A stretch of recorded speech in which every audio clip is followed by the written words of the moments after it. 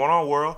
I am DJ Swavor, and I want to welcome you all to another episode of Ottoman Box Openings. Today we're going to do it a little bit different. I got a box opening that I'm going to do at the end of this video that I'm pretty excited about, but I really wanted to share with y'all my top 5 pickups for 2016. 2016 was a crazy year in the sneaker game. We saw a lot of heat from Adidas. We saw some clean retros from Nike come back out. Seems like we've seen more collabs in 2016 than we've ever seen in the sneaker game. On this last day of 2016, I can't help but reminisce on all the sneakers I was able to pick up, but I still also remember all the L's I took on sneakers too. The thing about the sneaker game today is that if you take an L one weekend, there's probably going to be some heat coming out the next weekend. 2016 was a great year, but on December 31st, 2016, I can't help but think about what's going to happen on January 1st, 2017 and beyond. Is Adidas going to keep chipping away at Nike's sneaker crown? Or is Nike going to make a huge comeback in 2017? Are sneaker brands like Cyclades, Diadora, Asics, New Balance going to get more love that they definitely deserve? One thing is for sure, 2017 is shaping up to be crazy. We've already seen a lot of new colorways that are going to be on the Adidas Ultra Boost 3.0. We just came out with a new NMDR2. I'm anxious to see what kind of collabs and what new colorways they can do with that model. We've already seen that the OG Nike Foamposite is going to come back out in 2017. Are foams really dead, or are we just waiting for original colorways to come back out? So on this last day of 2016, I'm thankful for all the W's I was able to get. I'm appreciative of all the losses I took. But most of all, I thank the man on high to be able to make it through this year and see another day. Enough about all that. Let's get to my top 5 pickups of the year. And here are my top 5 pickups for 2016. The first 4 are in no particular order, but that number 1 sneaker, there was no doubt it was going to be number 1. First shoe in my top 5 for 2016 is the Adidas Ultra Boost limited cream colorway. This one has the continental sole, but it had the 1.0 gradient. This Ultra Boost was one of the harder colorways to pick up this year. I mean, this shoe was selling out instantly every time a boutique put a link up or posted on their Instagram that they were selling, had this shoe in stock. Most boutiques did in-store releases, but I was able to get these online from Feature out of Las Vegas. I wear this shoe at least 2 or 3 times a month. It's comfortable. The cream colorway goes with damn near anything, and this is a sneaker that I will never let go. This is my first sneaker in my top 5 of 2016, the Adidas Ultra Boost Limited in the cream colorway. The next sneaker in my top 5 for 2016 needs no introduction. You see that toe box and you already know what it is. This is the RONNIE FIEG and Asics Gel Lyte 3 Salmon toe. I'm still kind of shocked I was able to get these online. Most of the time Kith releases something online, it sells out pretty much instantly, but those random links, man, they need to do those more in 2017 to give people like me a chance that don't have bots. Those random drops are what help people like me get sneakers. I was just on it. That one day just happened to be on my phone, and then I got a post notification through Kith that they had released this online, and I hopped on it super fast. I think they sold out in less than a minute. This is definitely one of my grails. If not a grail in my sneaker collection, it is definitely an Asics grail. There's not much to say about this shoe, but damn. This is my next top 5 sneaker of 2016. The Asics collab with RONNIE FIEG on the Gel Lyte 3, the Salmon toe. The next sneaker in my top 5, I just did a video with that.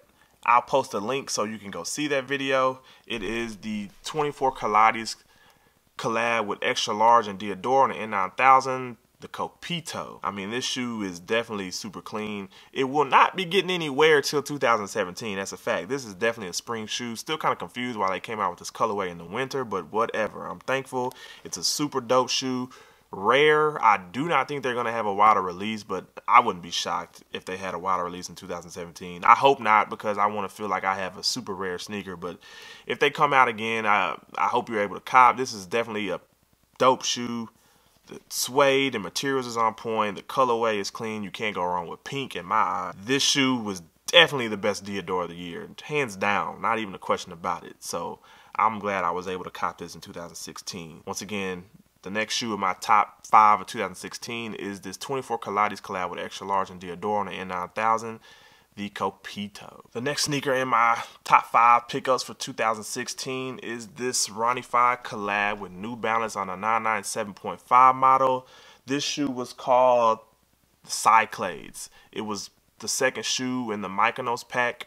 There's a blue colorway that's all blue, that's blue, all navy blue all over, but this one was definitely the best shoe in that pack. Again, this is another spring colorway that I have not even worn yet. You still see the New Balance tag on it. It is not getting worn until spring of 2017, but since it came out in 2016 and it's probably one of the dopest New Balance this year, it's getting in this top 5 even if I haven't worn it. 2016 was a good year for New Balance, and I'm excited to see what they do in 2017 as far as general releases and collabs.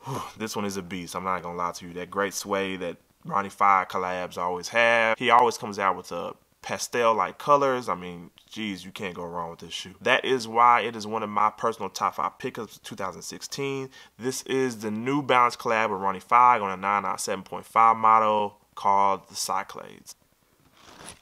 I've seen enough previews of this shoe to know this is going to be my #1 shoe pickup for 2016. Y'all probably already know what this is. There's a million reviews of this shoe out online already, so I'm not gonna sound redundant with the same information. I mean, if you want to hear how the shoe fits or whatever, you probably want to go look at another video. I just want to open this box for the first time and freak out with y'all.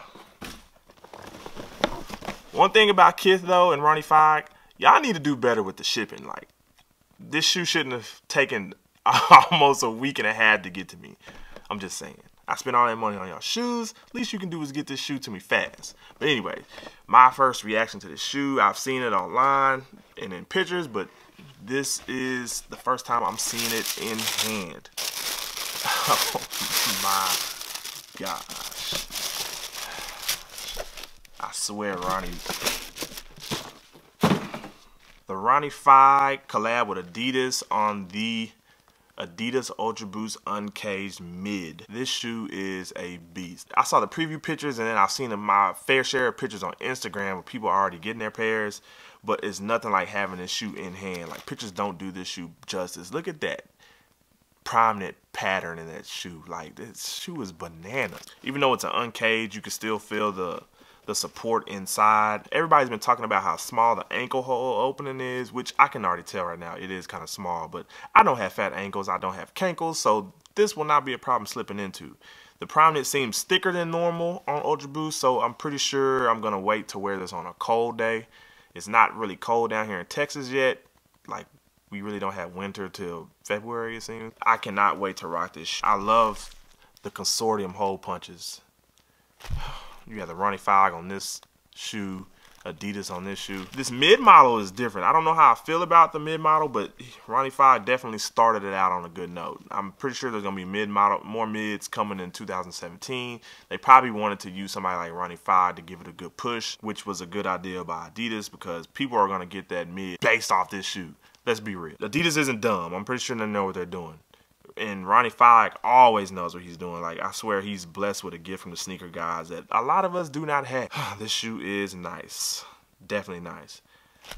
Let me know in the comment section what you were able to pick up in 2016. What are your top 5 sneakers in 2016? Also, let me know what L's you took, what shoes you missed out on, which shoes you're still trying to chase down, whether it be through resale or somehow somebody's trying to unload a shoe you want through retail. Let me know down in that comment section. If you haven't already, subscribe and hit that like button. Subscribe, subscribe, subscribe. I got more stuff coming in 2017. We're going to grow this channel together. We all love sneakers, so we might as well share that box opening together through me. You can live vicariously through me. Most of all, I want y'all to be safe out there. Please, please be safe. Do not drink and drive. We want to see y'all come back in 2017 and have a good year alongside with me. Once again, I am DJ Swavor. This is another episode of Ottoman Box Openings. And until 2017, peace.